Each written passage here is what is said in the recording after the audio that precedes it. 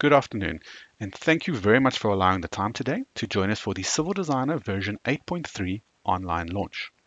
My name is Charles Scott, your host, and I'll soon be joined by a number of colleagues who will be demonstrating a long list of highlighted Civil Designer features and functions included in version 8.3.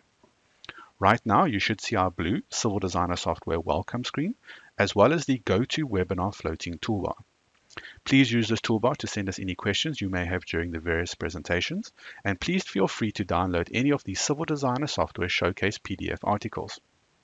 As per usual, we will be posting a copy of today's webinar on our Civil Designer Software YouTube page for your later reference.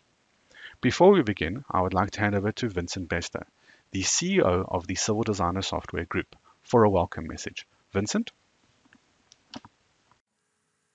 Good afternoon, everyone. 30 years ago, we set out to develop a new breed of design software for civil engineers. Software that was easy to use and yet capable of handling complex projects. Software that would allow engineers to get on with their design with a minimum of fuss in order to increase their productivity and throughput. In 1998, we realized that it just didn't make sense to work with 6 different design programs with the concomitant errors introduced by data transfers and by trying to keep 6 different data sets in sync. And so we created Civil Designer, the next generation and the only truly integrated civil engineering infrastructure design platform. I am very proud to say that Civil Designer version 8.3 continues in this tradition as we extend the functionality to allow you to work faster and smarter. Some would say it is brilliantly simple, others that it is simply brilliant.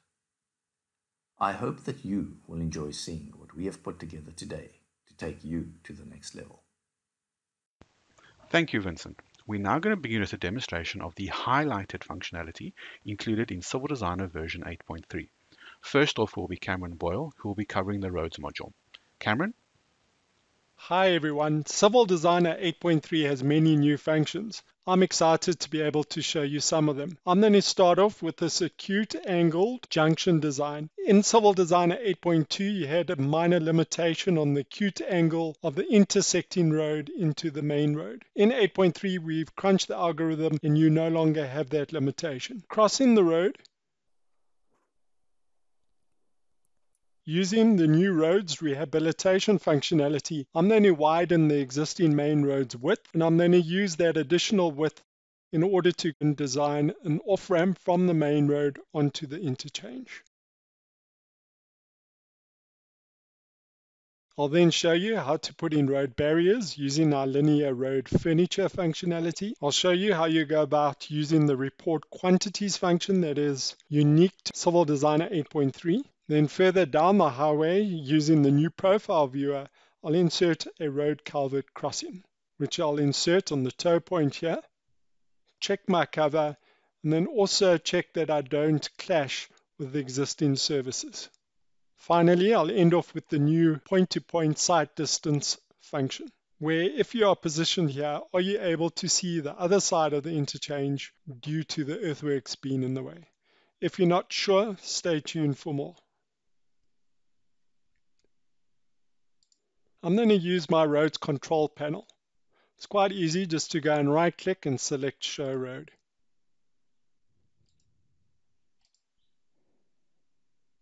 I've also gone and defined my zoom views. In Civil Designer 8.2, you had some minor limitations on the acute angle of a junction design. You no longer have that limitation in 8.3. You still go to Junctions, Add Junction, indicating your intersecting road, indicating your main road. Specify your left curve radius, right curve radius. Did you know that if you've got a center island, you could simply pick it up from CAD? In this case, I don't have an island. Click on OK a couple of times. Selecting your view axis, you can then go and specify what view you would like seen.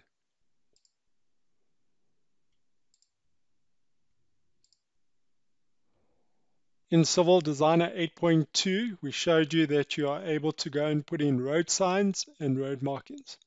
I've done that beforehand.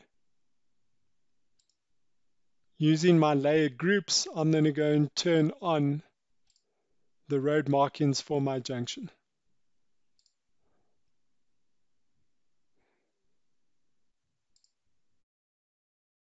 Reverting back to my top view, I'm not going to use the road rehabilitation function. I'm going to start the road next to the existing main road, and I'm going to design the new road as an off-ramp onto the interchange. If you have the center line in CAD, you can use the regression function. But I want to go into more detail with my design. So first of all, I'm going to go to File and select a road file. Go and specify which road to use.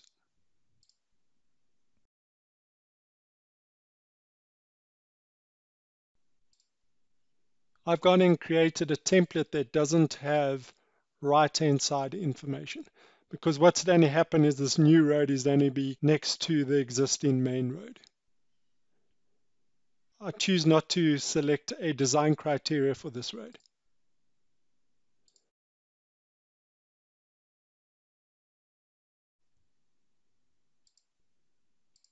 Starting my road design, I'm then going to insert my first PI. And using my keyboard shortcuts, I'm going to change my views.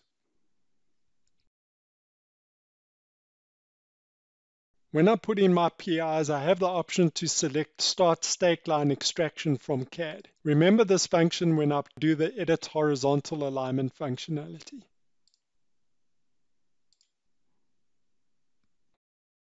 Insert my next PI.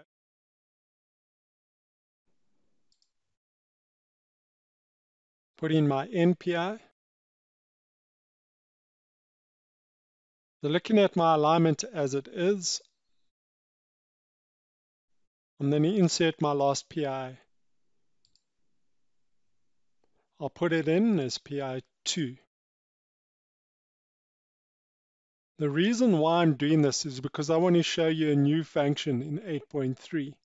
If I go to Alignment, Horizontal, Graphical Move along the back tangent, I can then click on PI2 and move the back tangent. You'll see the front tangent stays the same. And then move PI2, I can go and use my toolbar icons.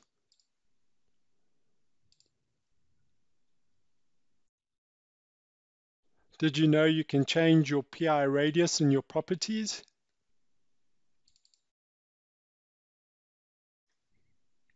Enter. Go to my alignment and check my horizontal alignment.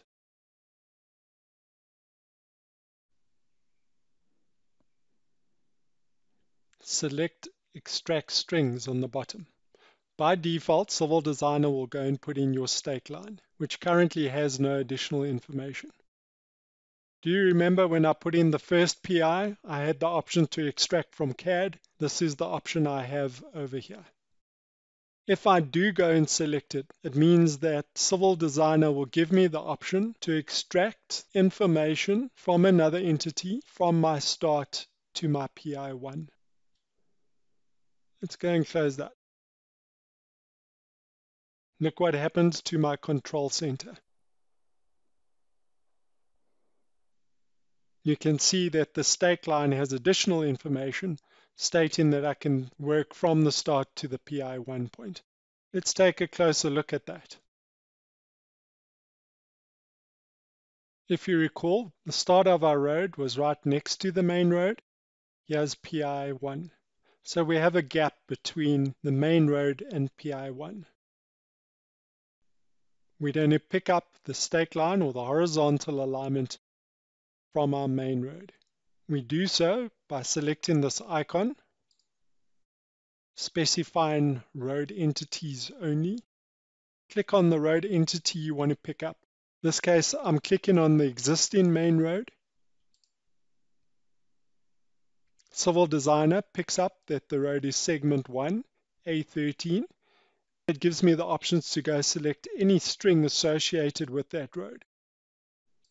I'm going to use the left road edge. I then right-click, extract string. Can you see it's highlighted it in red? If I click on the red text, on my plan view it highlights what I've just selected. If I'm happy with it, I can then go and right-click and recalculate road.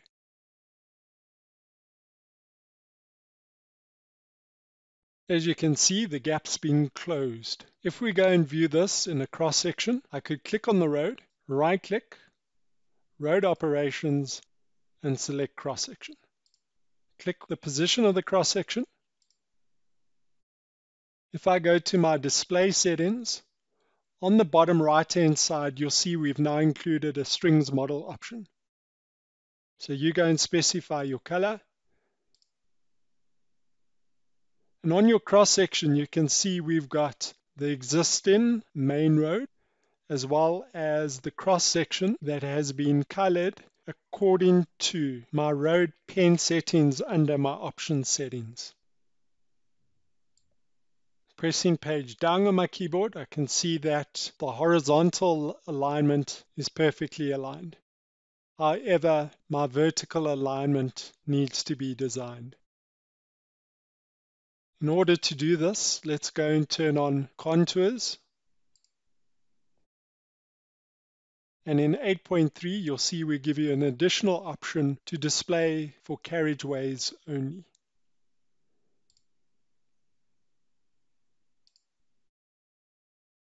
Looking at the contours, you can see that they aren't aligned just yet.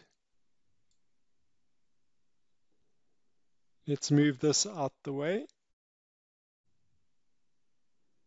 And let's look at the vertical alignment. Again, I select my road.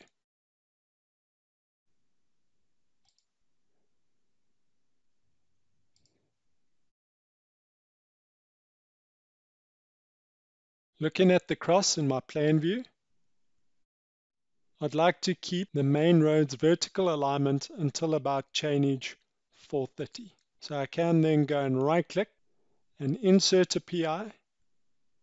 Alternatively, I'm going to my spreadsheet and inserting my PI. I mentioned 430, and then I'm putting in a rounded off level of 30, just so that you can see how it changes at a later stage.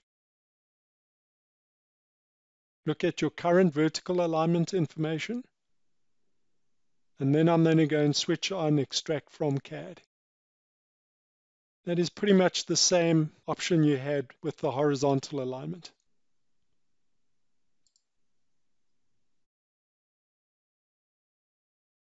Look what happens to your control center.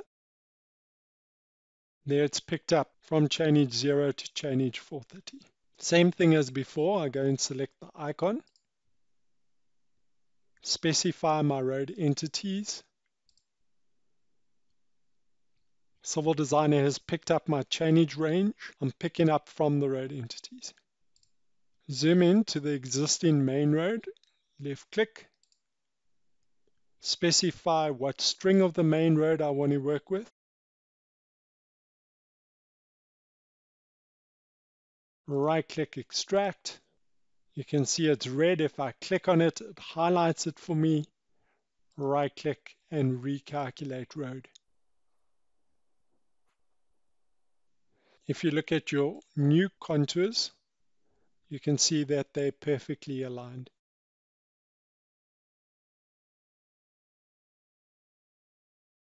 Going back to complete the vertical alignment.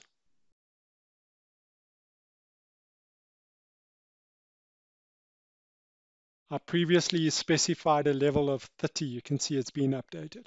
If I were to go to the graphical view, Civil Designer indicates the grade from where I extracted. I do have the option then to go and edit the PI point. Due to my cut and fill, I'm going to drop the PI and give it a curve length. Completing the vertical alignment design.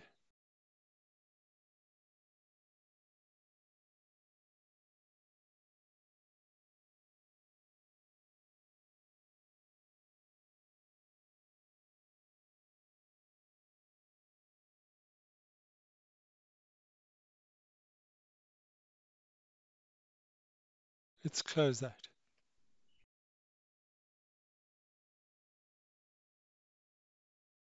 Let's take a look at the cross section.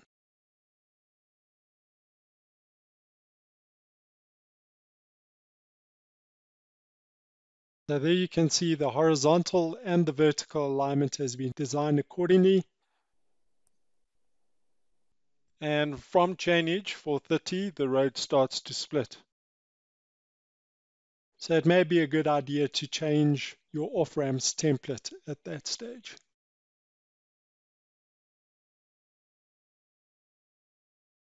Turning off my contours.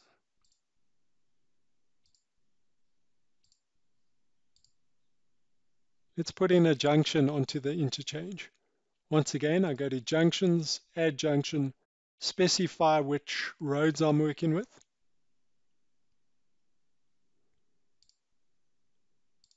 Put in my left curve radius, right curve radius. Check that my other parameters are correct, and then I have the option to save or load for the next time. The reason why I'm doing this is because I want to change the width of my new road, and I want you to see that the junction gets updated. Let's graphically change the width of my new road using the new function in 8.3. I'll now go to Alignment, Edge Levels, Insert Edge Width Point. Civil Designer opens up the edge control panel for me. I can then check what grades I have and what the existing widths look like. Reading my prompt, I indicate the position, enter or left click. You can see a new chainage has been inserted into the edge control spreadsheet and the new width. Let's put in another one. In a similar manner, I can also go and delete these new points or move them. Looking at my spreadsheet, I'm going to continue with the last width.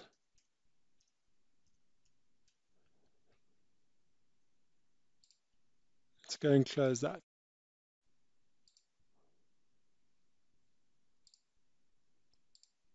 Because my road expert is switched on, Civil Designer will redesign for me. If I go back to the junction design, you can see that the width has been dynamically updated. Using the signage functionality, you're able to go and add your road markings. I've done that beforehand. And then go to my CAD layers and switch them on.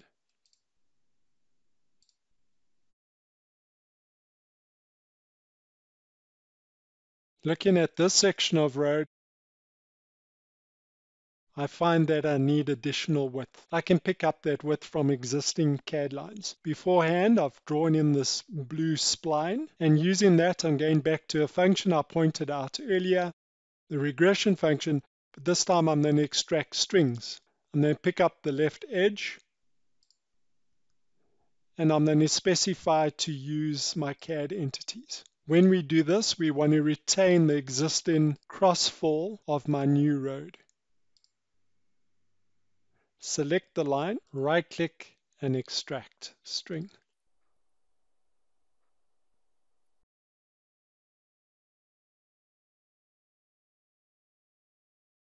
And I want to put in some guardrails using the new linear road furniture function. If you go back to signage, you'll see we've now added an additional function there, add linear road furniture.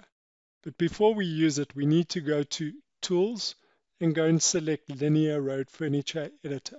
Here you would go and create your own furniture. You could then go and save it and load it at a later stage. Let's go and add our own.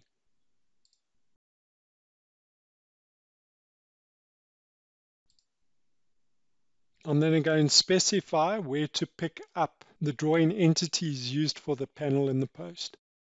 So I select my Browse button and open. If I now go and click on these down arrows, you'll see what options are available to me. Using my mouse wheel, I can see what options are available.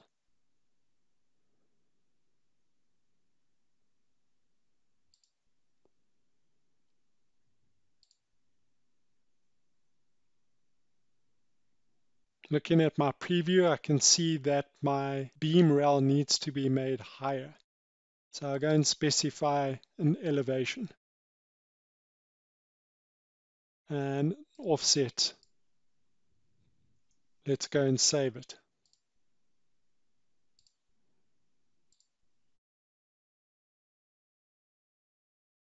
Before I insert it, I need to go and specify where I would like it positioned. You can go and do this via any polyline or spline, or you could use a road display line. Let me show you that. If I go back to my display settings, go and specify road layout. I'm working with Demo Street, and there I'm going to switch on, let's call it a construction line, 0.5 meter to the right of my existing road edge.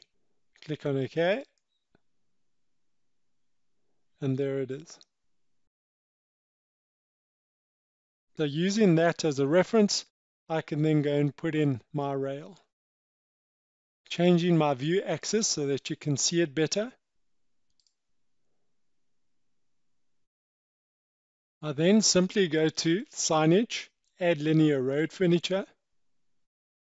If I choose the standard mode, it would then apply the furniture along the full length of my road display line. In this case, I want to use the start and end point where I go and specify where that is. We designed the furniture called Demo Rail, and the distance between my posts will be 1.6.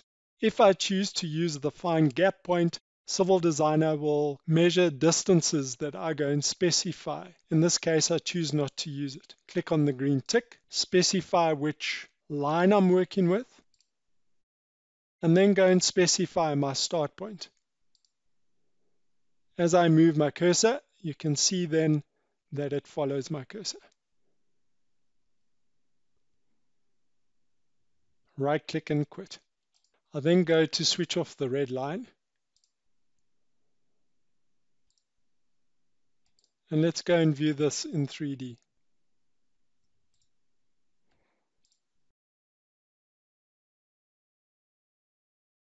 Using my defined zoom views, this is where we had the acute angle junction design.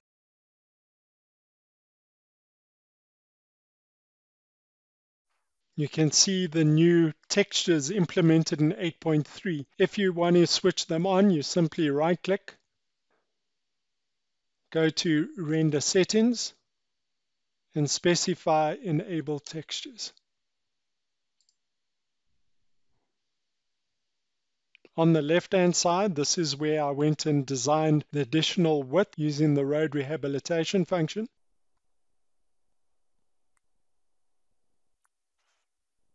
Then going on top of the off-ramp, you can see what the new rails look like.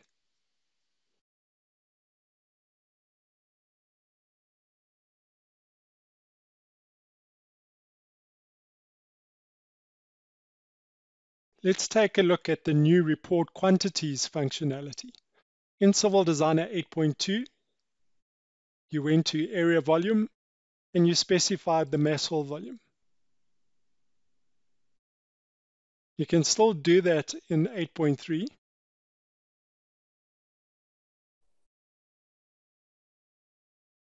However, in 8.3, you also have the option to view your quantities in a database format.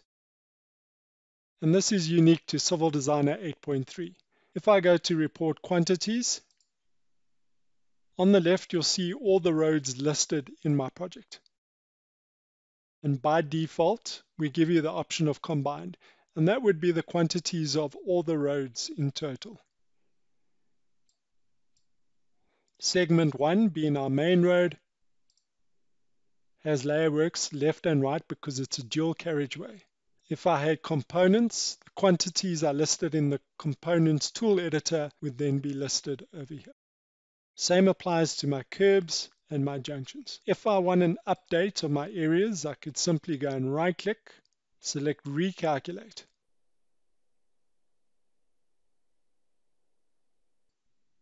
Once you've recalculated, you'll see that I've got a green tick, and on the bottom right hand side of my dialog, I've got a timestamp of when this calculation was done. Once you've got your latest results, you can then right click and write a CSV file.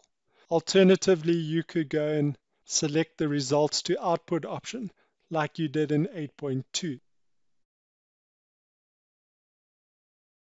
You can go and customize which roads you would like displayed.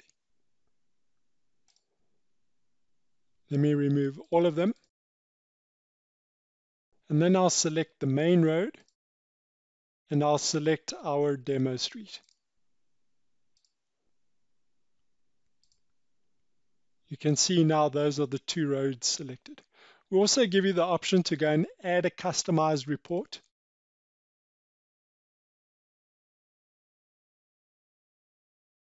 And on the bottom here, you can go and specify which roads you would like.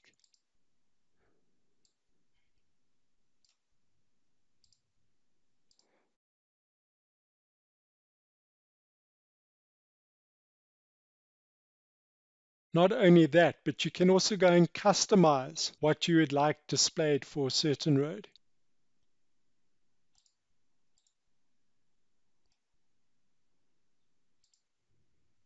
As an example, if I want just my areas and layer works, I would then go and switch off the other categories.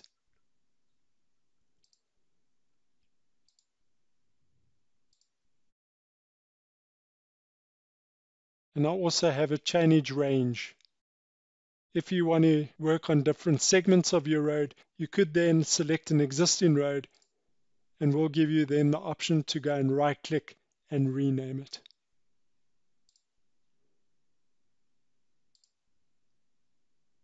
Let's go up the highway, and using the new profile viewer, I'll insert a road culvert crossing. If you haven't seen the new profile viewer yet, let me show it to you. I'm then go to my terrain mode and I go and specify quick profile viewer. I'm working with the existing ground surface. If I choose to use the strings model, it will then also show me the roads profile. Using my contours as an indication, I'm then going to put in the start and end point. Right click and finish. As I move my cursor on the profile, you can see the position on your plan view. If you're looking for particular elevations, you can go and click on a point and your elevation is specified. At the bottom, you can go and customize what is displayed.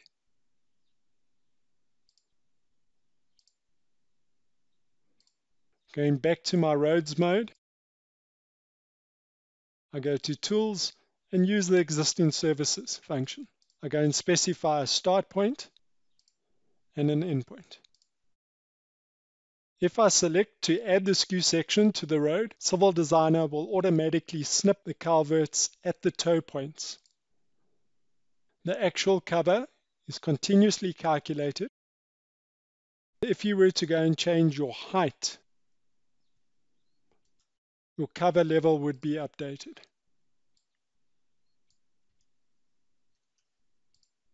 You have the option of specifying a CAD layer. Let's go and extract the invert levels. We're working with the existing ground surface. And because I want you to be able to see the bottom of the culverts, I'm going to go and put in a vertical offset of 0.15. So my culverts are actually going to be higher than my ground level, knowing that my road is in a full condition. I've still got sufficient cover in this case.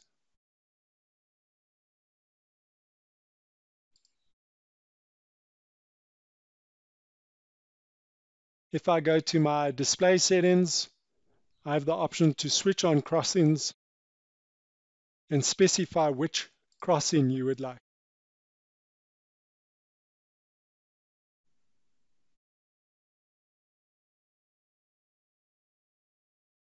Going to my display settings, I'm going to switch off my other services, and I'm only going to activate my culvert. At the bottom, I can go and specify if I want additional information and which settings to use. If you'd like to see if there's any clashes between this new culvert and the existing stormwater line, I simply go to my stormwater module, go to Tools, and select Clashes. Clashes between my stormwater and my culvert, with 1 meter clearance in this case. There are no clashes, but if I were to, for instance, make that 3 meters, click on Check, and there I get an indication of my clashes. I could then go and right click and show clash, or I could go and view it in a long section. Let's go and view this in a 3D format.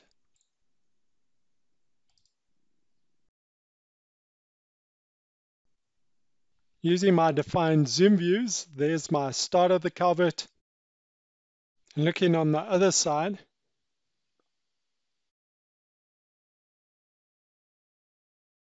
moving on to the last function, I'm going to show you the point-to-point sight distance.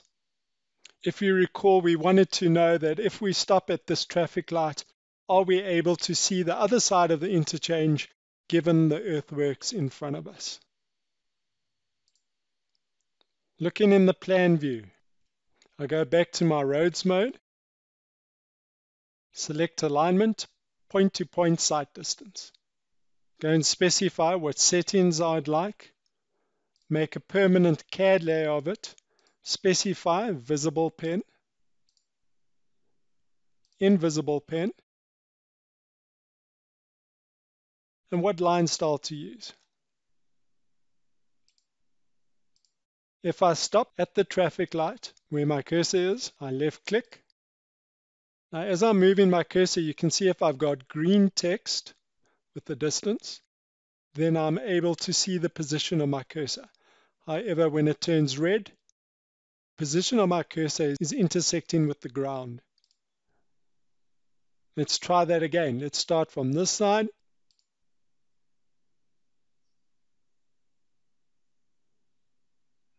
Let's move it to there. The line is still green, so I'm able to see the position of my cursor.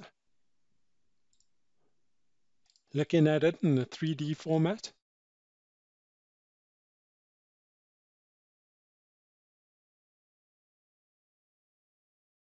You can see where the red sight intersects your ground, and the green sight, you can see the position of where my cursor was.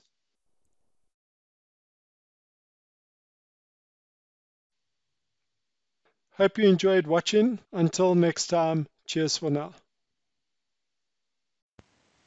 Thank you very much, Cameron. That was fantastic. Next up is Andrew Cole, who will be covering the new functionality included in the Design Center, Survey Terrain, and CAD Pro modules. Andrew? Good afternoon, everyone. I'm going to be showing you a few of the new Design Center and Survey and Terrain module enhancements that will be available in 8.3. The first new function that I want to show you today is the image cropping function, which allows you to snip out a portion of an image and save this as a totally separate image file with the associated positioning world file. To show you this new function, I'm using this height bay image, which is similar to the one that we use for the survey and terrain training, but this particular image has a much higher resolution. I'm going to draw a rectangle to show you how the add custom clip to image has worked up to now.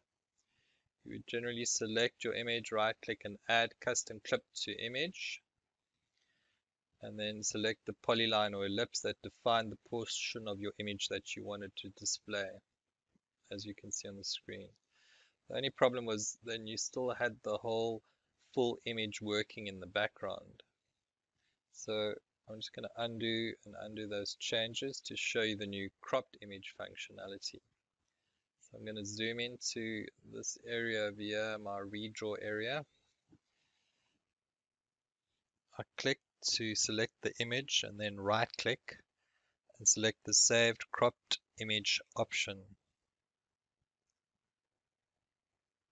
I then get prompted for the upper left hand corner and then the bottom right hand corner. Okay, and then I need to name and save this new image file to a folder. I'll just call it soccer field. Save. And then you get confirmation that the image file and the world file have been created. I can now load this new image file into my project. So insert image. And I select the soccer field and the image is tiled and loaded. And thanks to that positioning world file, the image is inserted exactly in the correct position. We can just have a look at these roads to see how neatly it ties in. Okay, so I'm relatively happy with that positioning. I can now zoom into that area of the image, and then I can actually delete the larger image file, which is still selected, and then just focus in on this portion that I need to work with.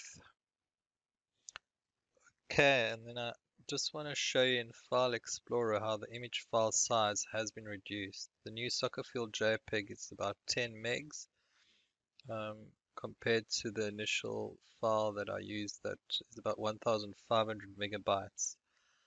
And then note the positioning file, the JGW, with the correct insert coordinates and those pixel distances. So it's the same pixel size as the original image, so you don't lose any picture quality. So quite a nice new feature. Okay, moving on to this next new terrain module function that you guys are really going to appreciate. We now have this new remove invalid lines function, which will automatically check for and remove any invalid or crossing lines in your DTM surface. This is going to save you a lot of time when trying to validate your model. To show you how this function works, I have a project with a terrain surface that was created by translating some roads along with their intersections to a DTM surface. Okay, so the first thing I'll do is I'm going to run the validate model function. So model validate model to check for any errors in the triangulation. And just select the surface. Okay. So no perimeter could be found. Okay, as you can see, the validate has picked up some errors. If I zoom in, you can actually see there are some crossing lines in this area. Alright, so now I'm going to run this new remove invalid lines function, and that should sort out those crossing lines. So it's model remove invalid lines, the surface, and then you can see the CPU working on multiple cores. And then at the bottom here, you'll see that we removed 4 crossing lines. Okay, and then we just run the model validate model again just to make sure that everything's okay. And always a nice message to get is that line model scanned successfully. Our developers have done a lot of work on the terrain strings recently, and next up I would like to show you some of the major improvements that have been implemented for 8.3. A large part of the terrain strings development has been to make one terrain string see another terrain string. In other words, there's no need to translate to a DTM surface and merge surfaces to tie into an existing string platform. Okay, to show you how this works, I have one string platform and I'm going to design another string platform right next to it. So string from Polyline. And I call this one middle. And I'm assigning a fixed height of 252. Okay, delete the CAD. Okay, and then I want to create the child on the outside. So select the string, click on the outside, and I'm grading to a surface, which is my surface 1. And then I'm including the strings model in this grading, in the toe line grading. Okay. Okay, then I just want to switch in the properties. I'm going to switch on the banks so we can see. And then just clear selection. Okay, and then I'm just going to do a render view. Right click render view just to show you how that toe line now has been draped along the DTM and then also along the existing or the previous string. So you can see how neatly that is picked up on that first string bank.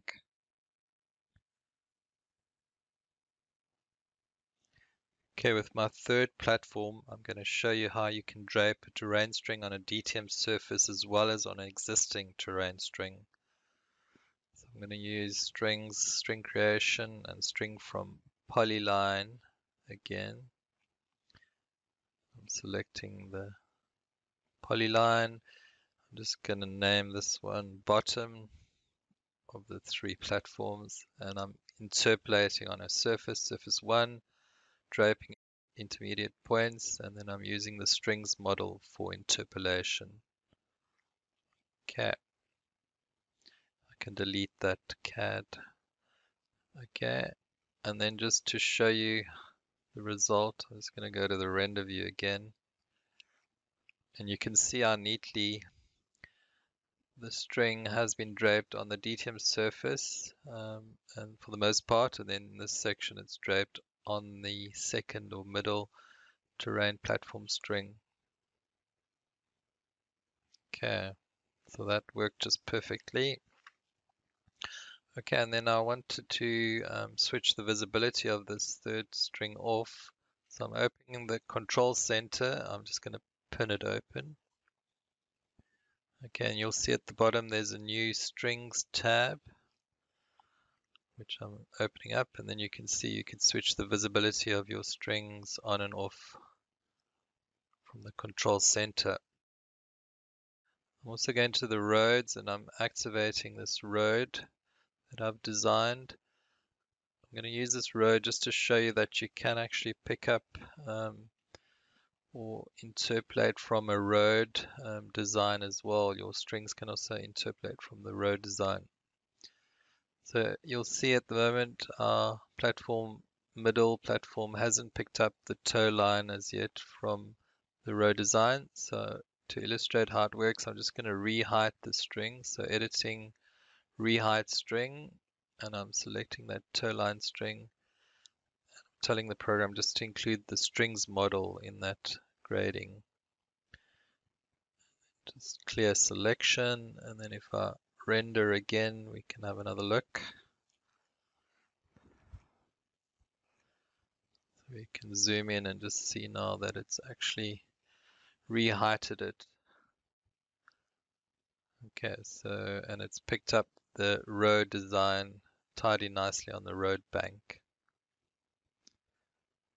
So picking up on existing strings and on road designs as well, string roads.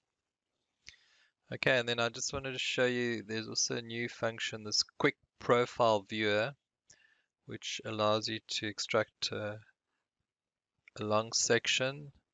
In this case, we're using the strings model, but it's going to pick up the DTM surface, the road cross-section, and the string as well.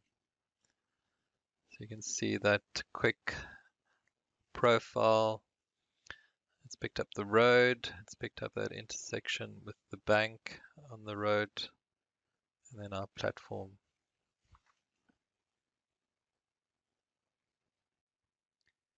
Okay, next up in Civil Designer 8.2, we introduced the grade point from another function, which was very well received. This function allows you to add new points or edit existing points on a DTM surface, and these points are heighted based on their distance and slope from an existing point. In 8.3, we've made some improvements to this function. You now have the choice of specifying the slope as a ratio slope or as a percentage. The original function used a default radial method where all points were heighted relative to the original reference point, but we've now added a chained option where the latest inserted or modified point becomes the new reference point. Furthermore, you also have the option of adding break or feature lines to your design as you add new points. For those of you that haven't seen this function yet, I'm just going to quickly add a few points and edit a few. Okay, so I have to snap on my reference point, which is this bottom right hand corner point, and I'm using a 1 in 50 slope, and based on that slope and the distance, it's calculated the elevation for me. Okay, so I'm just going to insert a few more points just perpendicular to those zeros down the mid block. And you can see as I'm adding these new points, the feature line in red is also being added all along the bottom. Okay, and then I'm just going to run grade from an existing point. And in this case, I'm going to change the ratio slope to 1 in 20. And I don't need to add a break line or feature line to add this new point up here in the corner. Okay. And then I also need to change this first zero elevation in the mid block. So I'm going to run that grade point again to edit existing in this case. And I'm using the radial option. So I'm editing this existing elevation. Okay, and then lastly, I'm just going to re-height all those mid block points. So relative to that reference point, 1 in 50 slope, and it's the chained option. Okay, so I'm just going to quickly re-height all of these down the middle.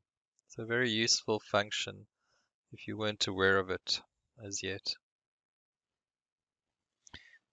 And then the last survey and terrain enhancement that I'd like to show you today is that we can now display bank lines on multiple surfaces. The project that I'm using has 8 separate housing terraces, each designed as a separate terrain surface. Okay, so to show the bank lines, I need to go to display settings. Okay, and then select the bank settings, and to check the box to display your terrain bank lines. And then you've got this new drop down over here, which I can drag the dialog a little bit bigger, where you can see all your terrain surface listed. And I just have to activate number 7 and number 8 of those housing terraces. And then voila, you can see the bank lines showing on all those 8 separate terrain surfaces. I'll just show you in the render view how that looks. And isn't that fantastic? I've got 2 pre-saved views that I can just show you. And that'll be all I have time for today. Cheers. Thank you, Andrew. Our final presenter today is Christopher Smith, who will be covering our pipe modules, which include our sewer module, stormwater module, and water module. Christopher? Thanks, Charles. Welcome everybody to the new version of Civil Designer 8.3 Stormwater. In this section, we'll look at the new Greenfield runoff estimation, which is now included in Civil Designer. For this demonstration, I'm going to have the projection settings set to the system of OSGB. Within the Greenfields runoff estimation, Civil Designer will cover both the IH124 and the FEH methods. The user can change between any of the methods during any stage of the design to recalculate and regenerate the reports. In this video, we'll cover the FEH method. When populating the data, the user can choose between doing this manually or automatically, finding and retrieving the required data. We'll populate the data automatically. Right away, Civil Designer will load up the map and navigate to the location in the world based on our DTM survey information within the project. An internet connection is required to load the physical map, which serves only as a visual to see the location from which the data can be retrieved from the database. The map is blue, which indicates that the area is inside a predefined polygon region, which is used to automate the calculations. In this example, we'll move the location point to a new location. This will show that Civil Designer will store the new location, which will be used in the Greenfields demonstration and later on in the video generating a storm shapefile from the same location. Now that we've accepted this location, we are informed that there are 3 closest weather stations. We can select one of the 3 or the weighted average of the 3. Weighted being based on the distance from each station, making a closer station's data more influential. While this data is only for the FEH, this dialog will show even when you're using the IH124, allowing you to change between the 2 methods at any stage of the design, as stated earlier. Civil Designer can now retrieve the hydrological region, the standard average annual rainfall, the host classes being the hydrology of the soil type, and the BIF being the base flow index per host for the location of the project. The 1, 30 and 100-year runoff rates per hectare and the Greenfields runoff rate are automatically calculated using the retrieved data and the user-entered data such as areas. We can now compare the difference in results using the 2 methods. Choose the method and click on the next button, calculating the attenuation storage required. In this section of the wizard, we will automate the required attenuation storage. All the grayed out items are values directly calculated from the previously acquired graph or were set in the previous page. Here you can see the development area shown as 10 hectares and the M5 60 rainfall shown as 20 and the M60 minute to the M5 2-day have all been set in the previous page. The climate change factor is adjustable. This can be changed based on which guidelines or authority the user is adhering to. The FEH rainfall factors, which are the scale factors to adjust the output values, are pulled from the map.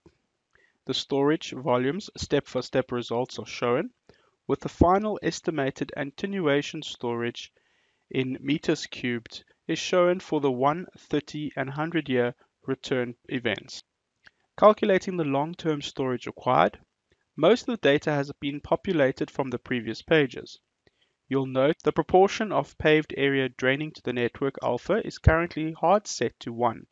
This is required by all the formulas. However, this can be made editable by checking the set alpha as editable. The proportion of pervious area draining to the network beta and the runoff factor for contributing paved areas RF are both user-defined values. As shown here, the results for the long-term storage volume is expressed in cubic meters per hectare. Calculating the treatment storage required. The last window will be for the treatment storage volume required. There are no inputs required by the designer, as all the required inputs have already been input on earlier sections of this wizard. The results for the long-term storage volume in cubic meters per hectare are shown here in the center of the dialog. Printout of the report. We'll print to PDF and review the results.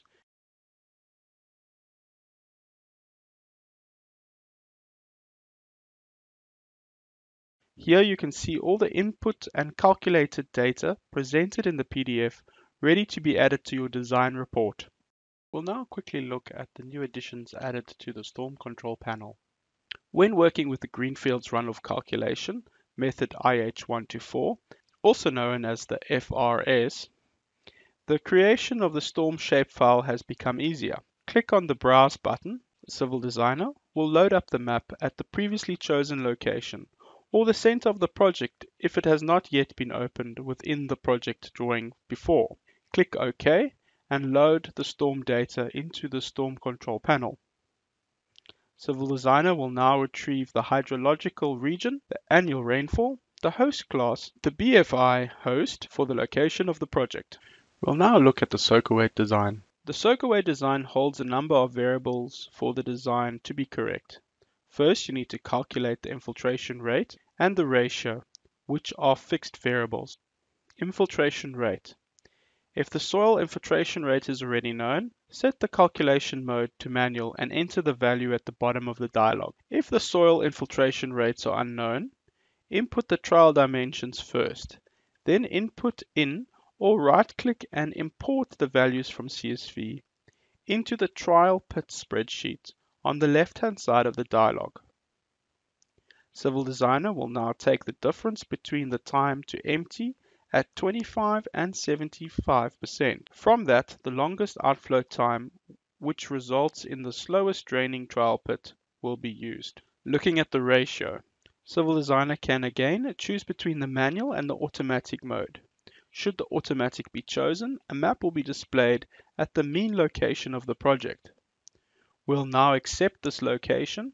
The easting, northing, and country name have been extracted out of the map database and into your project. The calculation requires a ratio of 60-minute to 2-day rainfall of the 10-year return period. In order to obtain the M5D values, are scaled using the growth factor to translate them to the required M10D values for the rain event. The ratio and growth factor value is determined from the selected location on the map. Variables to calculate.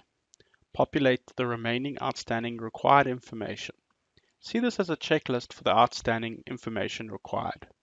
And set the variables to calculate, which can be any of the following: the upstream area for the soakaway to cater for, the free volume due to the backfill percentage, the internal diameter of a concrete ring, the effective storage depth, or the length and width of the soakaway. Once the variable to calculate has been selected, a Civil Designer will grey out the item below. Now we'll look at the given area's rainfall duration period from the 5-minute to 12-hour. The stormwater retention required for those periods are calculated. The peak required storage is reached at the center of the storm duration. From that, the required width is calculated, and the time to drain that water out of the soakaway is calculated from the calculated widths. The maximum width and the time is then found and placed in the outputs above. In this example, the width of the soakaway needs to be at least 1.3 meters. If we change the calculation to runoff area and we keep the width at 1 meter, then the soakaway will cater for 77 square meters of the catchment area. As an experiment, we'll change the upstream area to be determined. We'll set the width to 1.3 and notice that the area calculated is 100 square meters. The print output. We will print to PDF and review the results.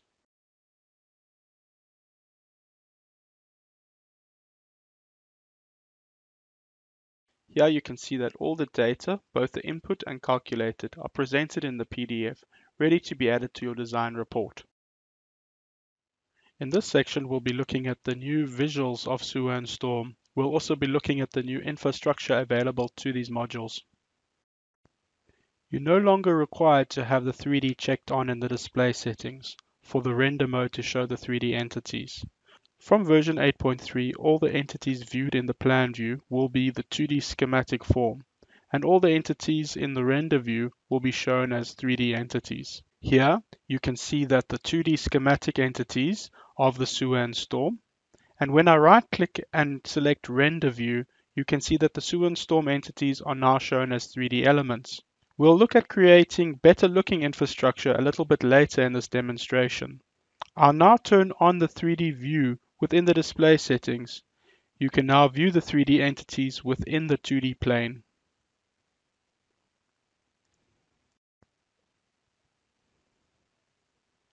Sewer and Storm now have the ability to schematically display different pen color, line type, and scale to each pipe type that is assigned to that entity. We'll now set up the pipe type 100D to have a different display pen color. Now, within our model, we will change a few pipe types to be the 100D. I will do this using a new feature that allows for changing of attributes to links and nodes to be done within the properties bar.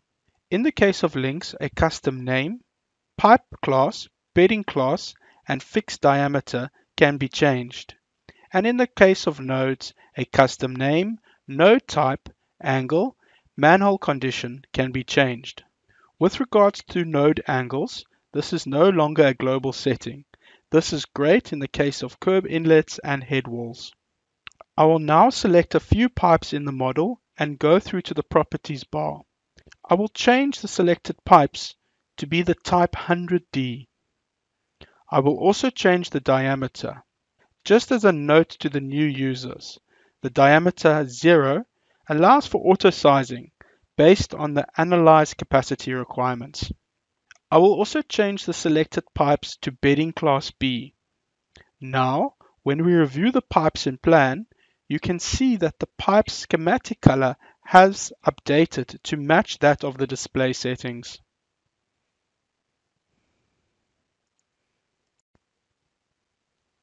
We'll now look at the sewer and storm infrastructure display settings.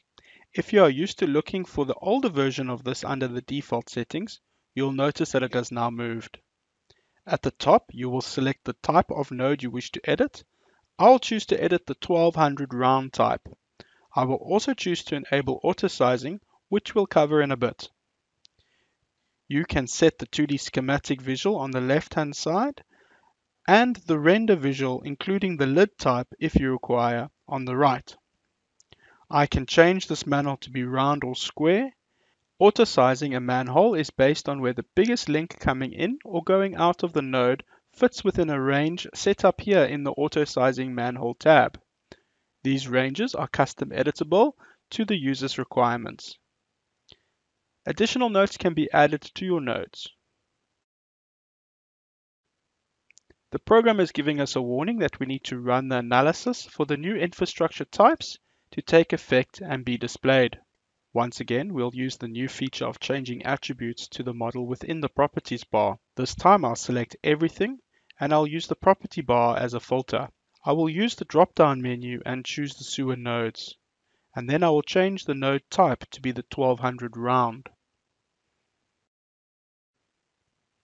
Looking in the render view, you'll notice that the manholes have not updated. This is due to the analysis not being run. I'll quickly run the analysis and I'll turn off the natural ground shading. This is so that we can view the manhole lids.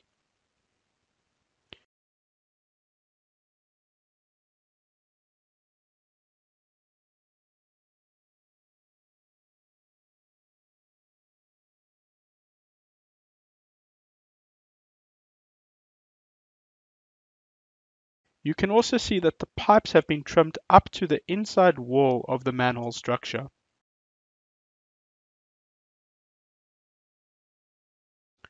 Let's go over the stormwater. Here you can see that I have turned the dynamic road contours on.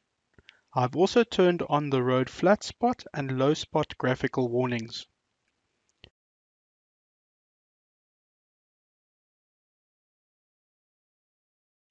I'll quickly create a catch pit. I'll give it a name. I'll choose rectangular as the shape. I'll choose the curb inlet as the lid type. I will also choose the symbol as a square shape for the 2D schematic plan view. I will enable auto sizing and review the default sizing ranges in the auto sizing tab. You can also place additional notes should you wish to do so. The program is giving us a warning that we need to run the analysis for the new infrastructure types to take effect and be displayed. I'll click on a node that I wish to update. Earlier we changed the node type in the properties. This time I will change the attributes in the node data dialog. This is up to you. Perhaps it's easier to use the properties bar when you have window selected a few of the nodes to change. I will now run the cover levels to update the lid elevations from the road strings model instead of the ground survey. This feature will still use the ground levels for lids that are outside of the road strings footprint. I will now run the analysis for the new infrastructure types to take effect and be displayed. I'll now use the auto align feature found in the properties bar to align my catch bit to the roadway. I will also move the structure closer to the road. You can now see the catch bit in render view.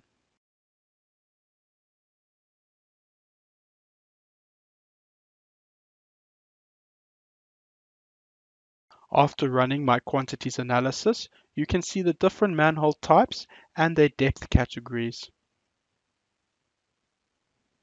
You can also run a clash detection between the sewer and the storm. From 8.3, this will include the manhole structure that has been assigned as a node type.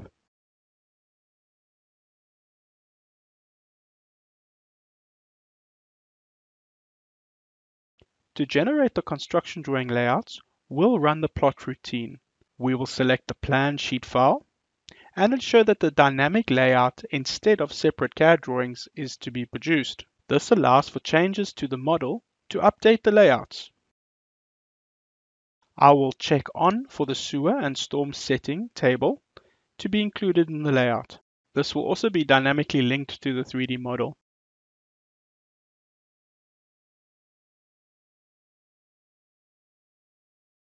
We'll now cover the new features in the water module.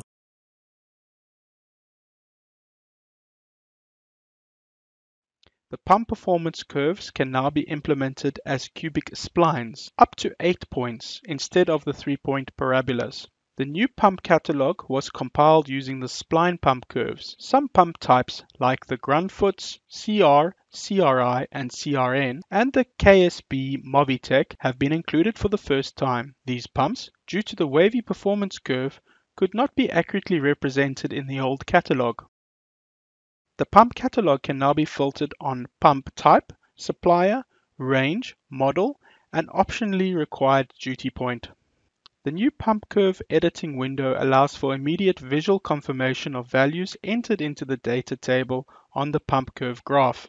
The air and scour valve spreadsheet, which shows all the air and scour valves at one place. The valves can now be sorted by routes. Valves can be edited. Valves can now have a custom ID name. That brings me to the end of all the new features of sewer, stormwater and water. Back to you, Charles. Thank you, Christopher. That was fantastic. Another year, another version, and Civil Designer continues to grow from strength to strength. Christopher, Andrew, Cameron, thank you for your fantastic contribution to today's webinar. I think it's very important to note that these gentlemen never left Civil Designer once through all three presentations. Everything they did today was performed with inside the Civil Designer software suite. To Darwin, your developmental team, thank you once again for a great version, and most importantly, thank you to our technical partners and clients for your continued contribution to the future growth of Civil Designer.